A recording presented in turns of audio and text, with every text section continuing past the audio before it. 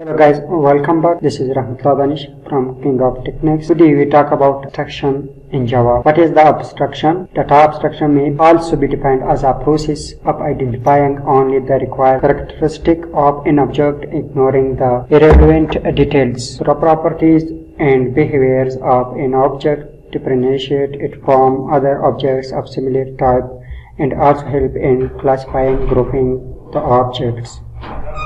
Consider a real-life example of a man driving a car. The man only knows that pressing the accelerator will increase the speed of a car. Applying brakes will stop the car, but he does not know about how on pressing the accelerator the speed is actually increasing. He does not know about the inner mechanism of the car or the implementation of the accelerator, brakes, etc. in the car. This is what abstraction is that.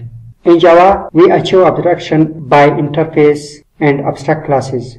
We can achieve 100% abstraction using interface, but abstract classes is not 100% abstraction. Let's jump to the Eclipse or NetBeans IDE and work on abstract classes. That is NetBeans IDE. We create a new class. I create a new class test.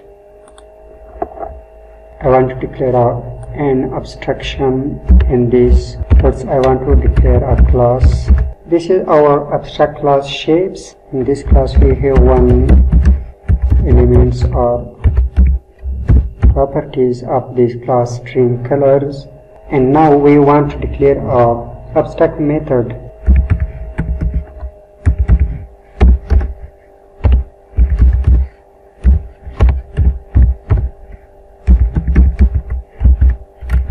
This abstract method doesn't have the implementation here. When we want to implement this method, we use the child class and we implement this abstract method in the child class.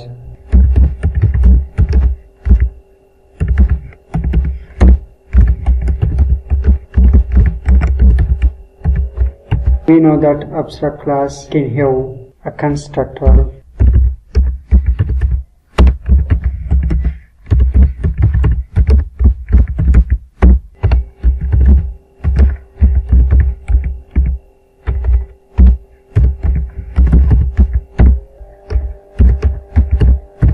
We assign the colors value by the help of constructor, and we want to just print a statement here also.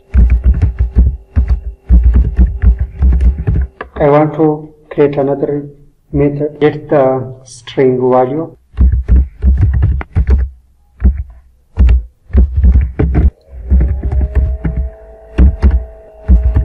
We want to declare abstraction. These two methods is the abstract method, and thus that is constructor of this abstract class, and that is the concurrent method, not an abstract method to get the color of method. We know that when we want to access the abstract class methods, variables, we use the extend keyword and inherit the abstract class. We cannot create an object of the abstract class.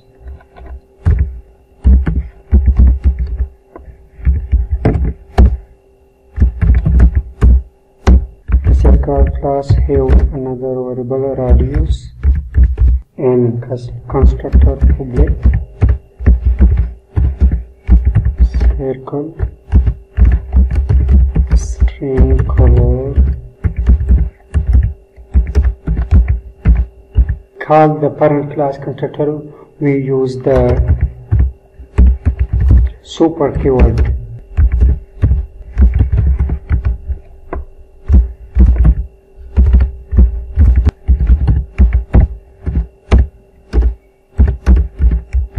I want to implement the double area of abstract class.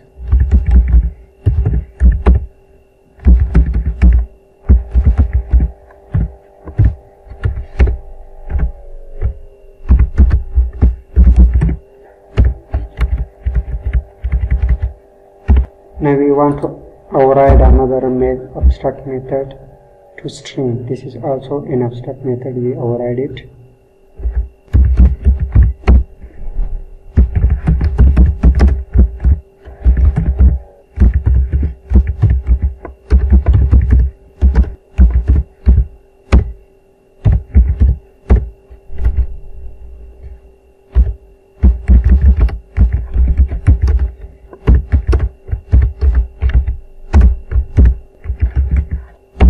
That is the abstractions.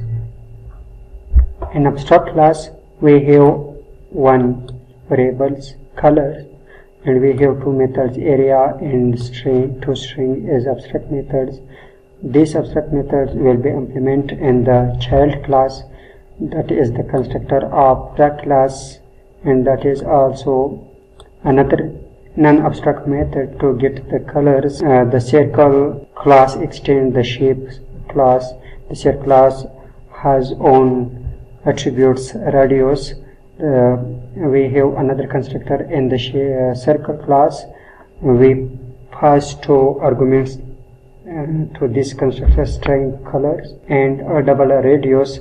Super, we use super method to call the parent class constructor, and we pass the color to the parent class constructor, and we set the radius to these variables. After that, in child class, we print or we declare find another method of abstract method double area. This is the implementation of abstract method here, and that is also the implementation of abstract method here. I want to call this method. First, I want to create the main method of this program. That is our main method of this program. We use the object of parent class, object of circle shapes. C is equal to new circle. Circle wants the one attributes of string, the color of red, and the radius of this value is 5.0 because the value of double. I want to call the methods C dot